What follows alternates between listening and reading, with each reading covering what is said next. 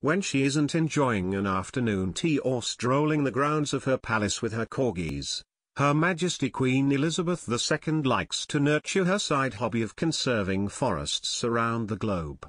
The Queen discusses her love of trees with Sir David Attenborough in a new nature documentary called The Queen's Green Planet, airing on ITV in the UK on April 16, The Independent reports. While walking through the gardens at Buckingham Palace, Sir David and the Queen chat about the royal family's history with trees as well as the legacy she hopes to leave to future generations. With the new initiative, the Queen's Commonwealth Canopy, QCC, she aims to create a global network of forest conservation projects connecting all 53 Commonwealth nations. When we don't see the Queen at her home with Sir David, we follow Prince Harry planting trees in the Caribbean and Prince William visiting Canada's Great Bear Rainforest with his family.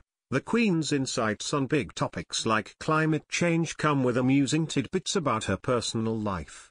In the documentary, she reveals that her love of trees has had some unexpected consequences. "I've been quite difficult to give presents to, so they've said, oh, let's give her a plant." Leading up to the documentary's premiere later this month, viewers will have a chance to take part in the Queen's initiative. The ITV programmes Good Morning Britain and This Morning are inviting people to sign up to receive their own saplings, which will be shipped out for planting in August of this year.